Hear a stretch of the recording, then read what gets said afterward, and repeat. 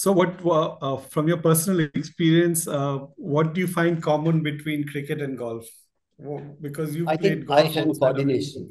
level. Eye-hand coordination, maybe a hockey, badminton, table tennis, even you play snooker. It's eye-hand coordination is very, very important in all the sports.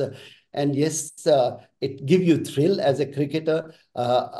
We all enjoy hitting six, but here you are hitting 250 to 350 shot, and you feel very proud and say, "Oh, wow, the ball can travel that far."